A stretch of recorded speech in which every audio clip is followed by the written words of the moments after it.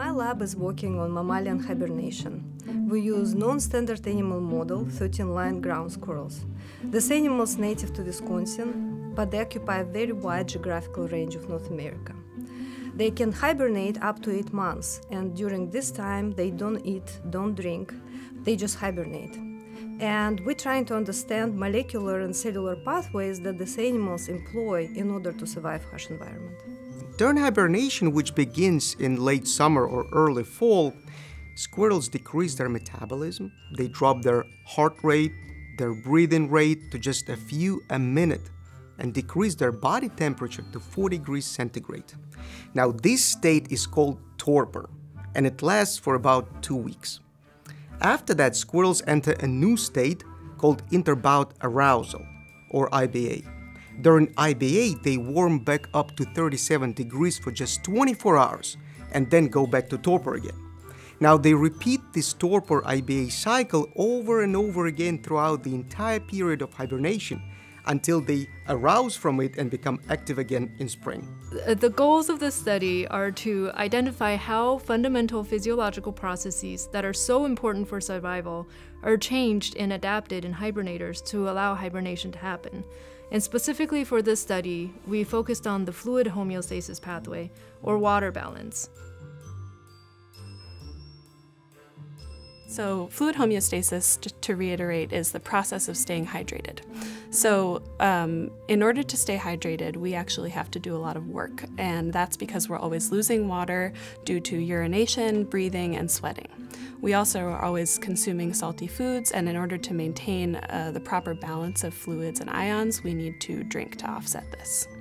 Fluid homeostasis is really important because if we don't do it, we could end up dehydrated, and dehydration is dangerous.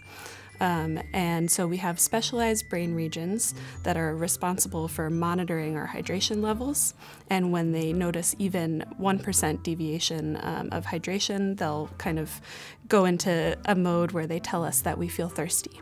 And I think we all know that thirst is a very potent drive, and it can be very distracting, and that's actually good because it tells us that we need to bring our fluid levels back to normal.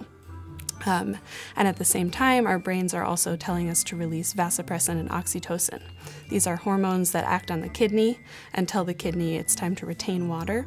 That way we can actually keep the water that we've just drank in order to bring our levels back to normal.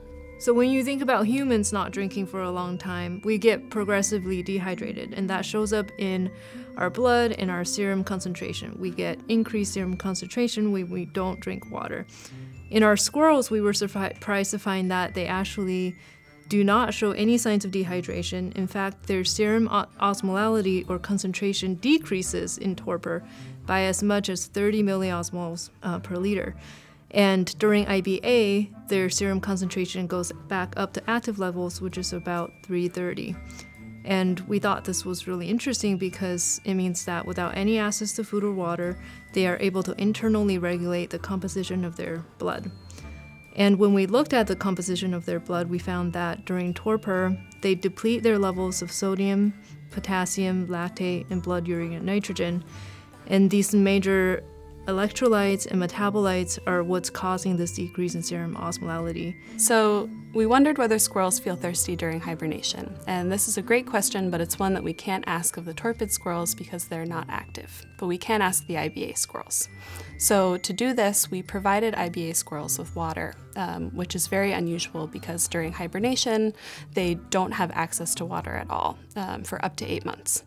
And so we provided them with water, and we compared their behavior around the water to that of the active squirrels. And what we found is that these squirrels were indifferent to the water and drank much less of it than the active squirrels. So even though at baseline our squirrels are not as thirsty as their active counterparts, we wondered whether their thirst circuitry or the physiological and neural pathways that regulate thirst are completely shut off or broken during hibernation.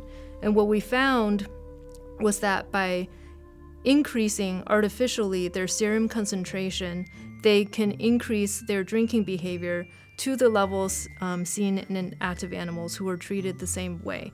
So what we think is, although at baseline the volume of this pathway is turned down, it's still functional and it's it can be activated during hibernation. Antidiuretic hormones such as vasopressin or oxytocin are released by your posterior pituitary. When you're dehydrated, these hormones act in the kidney to help you retain water so that your urine is not too dilute. And in these squirrels, what we found was that across the summer and hibernation seasons, during torpor, they decreased the level of these hormones to near zero. During these transient active like IB8 bouts, their hormone levels increase back to active levels. So that says to us these hormones are really important during hibernation, especially during these interbout arousal periods, perhaps to retain water so that they don't urinate too much water. The main conclusions are that we think we have found at least part of the mechanism that helps squirrels to not feel thirsty even though they have been deprived of water for several months. We don't know the entire mechanism, but part of it is that they reversibly sequester serum osmolytes. This way they avoid dehydration and don't feel thirsty even though their brain circuit that controls thirst remains functional throughout the entire duration of hibernation. Understanding how these animals can survive without resources such as food and water can potentially help us to employ new therapeutic strategies, as well as help people to survive prolonged periods without resources. It also will help us down the road to go for a long space journey and explore new planets. Our hibernation journey would not be possible without support from private foundations, Rita Allen, Arnold Beckman, and Smith Family Foundation, as well as National Institute of Health and National Science Foundation. Thank you.